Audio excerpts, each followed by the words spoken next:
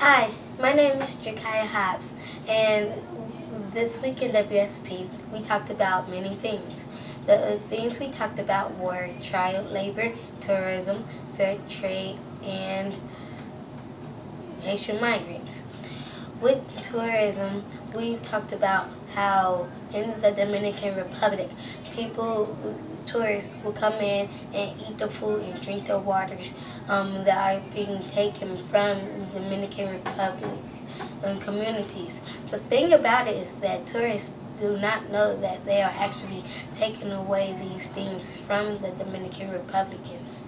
For example, fresh water that could be going to Dominican Republicans, poor Dominican Republicans, are instead going to tourist hotels and companies for the tourists could drink the water and take a shower or bath in the water, or let's say a bunch of bananas that could be going in Dominican Republican children's mouths are instead going in the tourist cafes.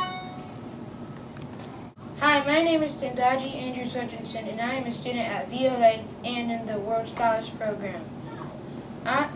Haiti and the Dominican Republic are on the same island named Hispaniola.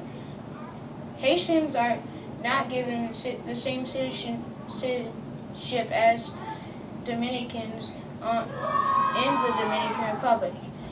They can't go to the university because of their non-citizenship and get worse jobs than the Dominicans and have bad conditions and low pay in these jobs. When we go to the Dominican Republic, I would like to talk to the Dominican